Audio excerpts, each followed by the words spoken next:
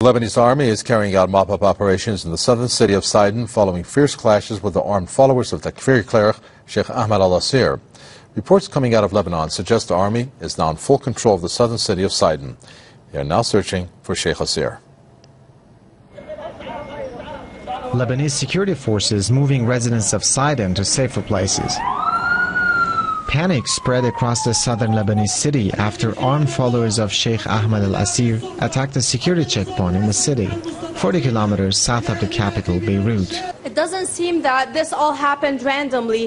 The attack against the Lebanese army, according to the Lebanese Army Command, the statement that they issued, they clearly said that the army did not provoke anyone, that they merely asked for a simple check, which is in their authority. So apparently al-Assad was trying to pick a fight with the Lebanese military institution, but it backfired on him because, as we can see, the entire region he had, the security zone he had worked so hard on establishing, has now fallen under the authority of the Lebanese army and the Lebanese military institution.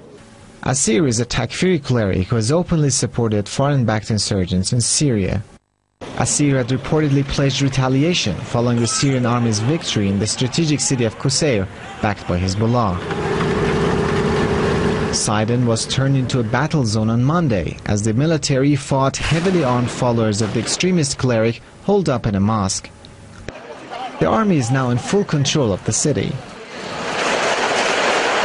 Lebanese troops have seized control of Assad's headquarters following 2 days of clashes with the loyalists of the Takfiri cleric. Lebanese soldiers have also seized a large cache of weapons, including rocket launchers and machine guns at his headquarters. The deadly clashes in Sidon are seen as yet another stark reminder of how the violence in Syria is destabilizing life in neighboring countries.